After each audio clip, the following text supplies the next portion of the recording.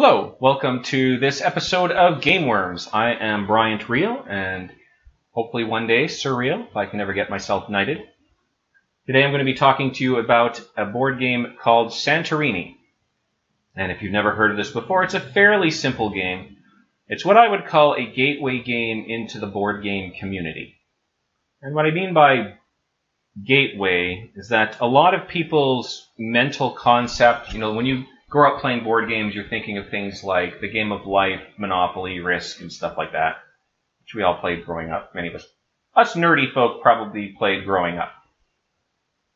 But if you go to like a board game convention or you hang out with people who are like board game aficionados, those don't really even classify as board games. So I guess it would be kind of like if you had a friend who was like really into sports and you're like, oh, hey, we're going to go play like tag in the park. I know you're into sports. Do you want to come? And by the technical definition, tag probably counts as a sport, but that's not what a sports fan is really into. And in the board gaming scene, it's kind of the same thing. So Monopoly and Life are technically board games, but when somebody's into board games, those aren't the games you're going to see. If you go to a board game convention, you probably won't see them. But Santorini is one that I think is very accessible to people who aren't into the board game scene. It's fairly straightforward, but fairly strategic at the same time. And I've played it with a lot of people who aren't really board gamers, and they all seem to enjoy it. Because it's fairly simple in its rules, and this is my first video, and I'm kind of just learning all the equipment and everything, I thought it would be a good one to start with. Now, unfortunately, because of COVID, I cannot have friends over. My building doesn't allow guests at the moment. So my whole plan, part of this whole idea for this, doing a show like this, would be to have some like hilarious banter with friends and things like that. But unfortunately, I'm on my own today. Except for one roommate, which is Dudley the Dragon. And this is a stuffed dragon that my little sister gave me many, many years ago. It's based on a Canadian children's television show. So he will be playing with me today. He is, it's kind of weird. He's been a big hit with the ladies over the years. A lot more than I am. But he's actually very witty, very funny. The only downside to him is that only truly wise people can hear him. But he'll be playing with me today as my opponent. Santorini, let me show you the box cover here.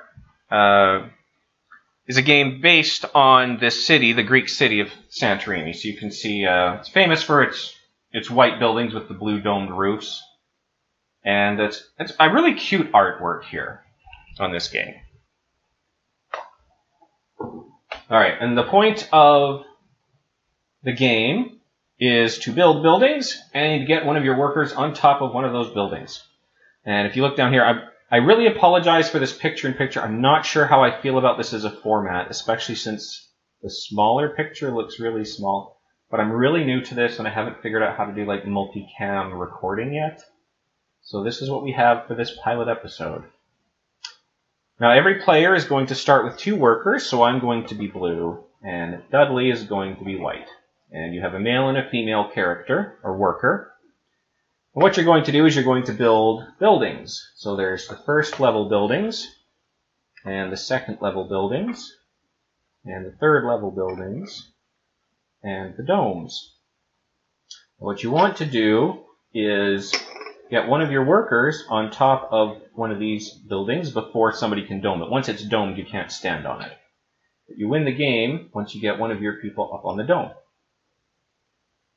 And I will just kind of do a playthrough with Dudley here to show you how it works.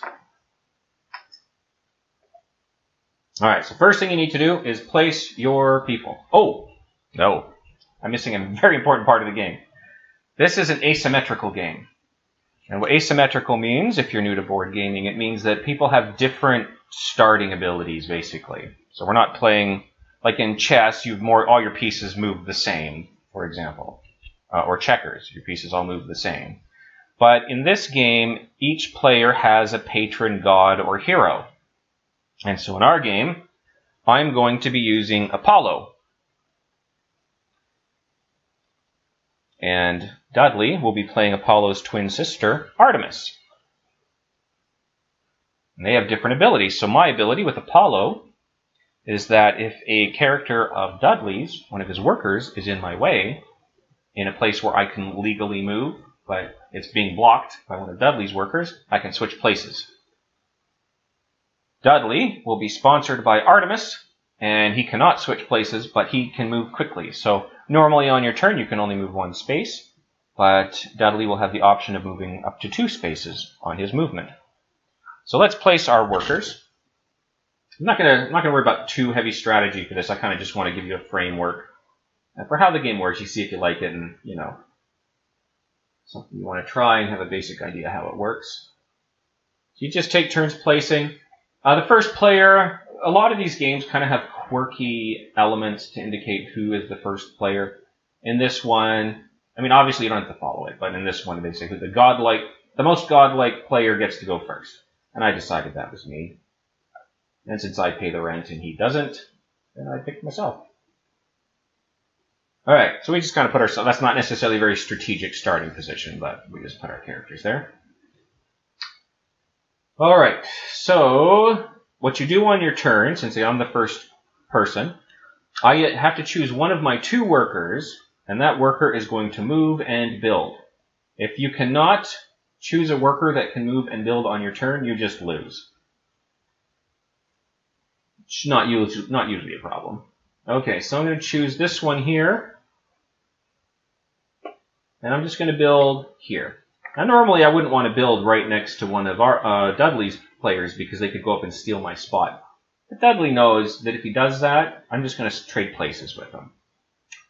So he's going to think, oh, you know what I'm going to do? I'm going to try to freeze Bryant out of my zone. He's going to move just 1 space to go here. He'll build there because I can't access that spot. But I need to stay kind of close to him so he doesn't block me out of his tower. So I'm going to go there. And I have to build. I'm going to actually build here. I'm not too worried about him blocking me out because, I can always trade spots with him. But he can do something like this. So he's going to move this one up here. Again, he's just going to move 1 square. And he's going to build here. So you can build at any height. Like if you're standing next to a tower, you don't have to build on the ground. You can build on top at any height. When you're moving up, you can only move up 1 step. So what he's done here is he's built this too high. I can't go up there now. It's too high. So I'm going to go, you know what, I'm going to go here. See if I can split these guys up. I don't know if that'll help me at all. Alright, Dudley, what do you want to do here? Let's see. Dudley's going to try to freeze me out. Like, he's going to do that, and he's going to do this. Now, even though I can trade places with Dudley, he has to be standing in a place where I could legally move in order to do it. I can't trade places with him here because he's too high. That's not a spot I can go to, so I can't trade places with him. So I have to be very careful. I need to watch him because if he gets a 3rd level on there, and I can't dome it, he's going to win. So I'm going to try to stay really close to where he's building. So I'm going to move here. I don't want to build a 3rd level because he'll just walk onto it and win. I'll just build another 1st level so I can start getting up there. Oh, what would he do here? I don't think he wants me to get up there. So I would say he'll move 1 person there. Build here. So that keeps me from getting up onto his little stacks. And like, I don't really care. I just need to stand around. So if he builds a 3rd level, I can put a dome on it. Ooh, he can't. But he's going to try something bold. He's going to go there. And he'll build here. And I'm like, oh crap, I don't want to let him build in this corner where I can't access anything. And then he's going to go here. And build here. Oh, Dudley. Yeah, you're good, man. Ooh. So that's getting out of my range. I think I have to abandon my development over here entirely because See, I have to build, so I'm going to get this guy over there because they're expanding too quick for me to keep up. So I'm going to move over there. I have to build something, so I'm just going to throw this here. No, because then I don't want to build this here because then she'll just jump up because they can move two. Well, they can't jump two, but they could jump one up here. Okay. Ah, boy. I think. Oh no. Okay, so they move there to try to block me in the. They're going to try to trap me in the corner there. But they have to build. So again, just kind of a. They don't want to build here where I could go up either. Yeah, it's far away. I think they'll do that. Okay. So for me, I'm just trying to work my way over somewhere where I can be useful. I'm not doing well right now. Okay, I'll go there. And then Dudley will go here, here, here. I think I might be getting. Oh no, I'm not Hoop. He just screwed up. Now I'm going to go here, build here, and then Dudley's going to go. No. Oh boy. There. And maybe there. So I have to start running over there to put a dome. Okay, yeah. Oh, I'm going to go there. I'm going to dome it, so I don't have to worry about it. I'm moving faster than I can think, really. Okay. Dudley doesn't want to get anybody trapped in here either. But he can't block me out here anymore. Okay, 1, 2. He's moving 2. Where is he building? He's going to drop another level 1 down here. And I don't want him to be over there by himself. Oh, I'm going to switch places. Bam, bam. Because I can do that. And then there. Now he doesn't want me to switch places to go there. So he'll go there. There. I'll go there. Oh. Okay, I just had a thought. Now that they're screwing around over there, I can go back over in my corner. Alright, Dudley, your turn. What's up? Boy.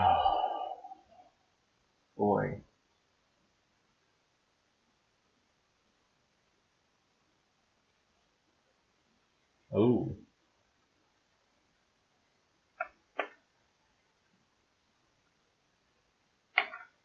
Yeah. His speed. Okay, there. Oh, I can block and build here. Oh.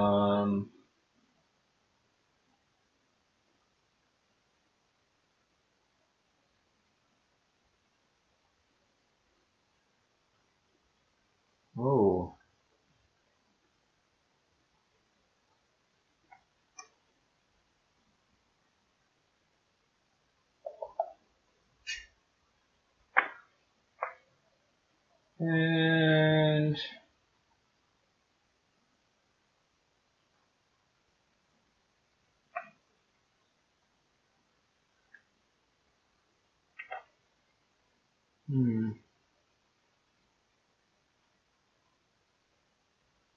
uh-oh. I might like fast forward through a lot of this. The slow parts. Okay, what do we got here? I think, you know what, we're just kind of both fumbling around here, me and Dudley. If I'm being honest, we had like I filmed a full episode prior to this, where Dudley won, and it was actually like a pretty good game. But I didn't hit record. And now doing it again, my brain's just fried. Whose turn is it? It's your turn. I'm not really going to bother to play it back. You go ahead and go. Dudley.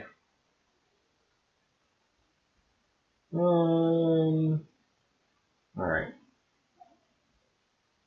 Well, we can't get too far away. Just go there and there. And I'll go... Oh! Okay, so I'll go here and here. Dudley will have... This forces Dudley to jump down so he can put a dome on it. Which means I can then go here and build here. He's going to have to move over here. But I can just do this and build... Oh, I've got it! Okay, I can build here. Oh, no, I don't got it. So I was going to say, this guy that Dudley has down here can't build the dome because he has to move before he builds, and there's nowhere to move that's adjacent to the tower. So we can't move this and then build there. But then I forgot, oh yeah, he moves too. So, but what it does, it forces this one to go in and dome it. Oh, this is great. Oh, no, it isn't. Oh, no. Okay, it's not as great as I was hoping. Oh, no. Ah, he's just so fast. Oh, I know what to do. Okay, so I'll go this, and I'll move this here. And that forces this to build a dome here. And I'll go here and build here. So Dudley's one character's trapped in the corner because he can't move anywhere to then build. He could go here and build a dome here. He could build here and go there. I guess there's eventually a way out, but he has to worry about me getting up here. He can't go up there. It's too high because it goes from a first level to a third level. He has to dome it. So he's going to move here, put a dome here, and this is effectively blocking his other character in because he has to do that. I'm sure there was a better way to do it. I guess this one could have moved and domed it, but I mean, there's still a way around, but all I have to do is go like this and this. He has to dome it. So the only thing he can do is move up here and there, and that blocks him in. So there's only domed towers around him. He can never get out. So that character is just lost, which is a big advantage for me. And it's my turn because I forced him to do that thingamajigger. So now I can go and move here, build a third level here. And as fast as Dudley can run, he can get there.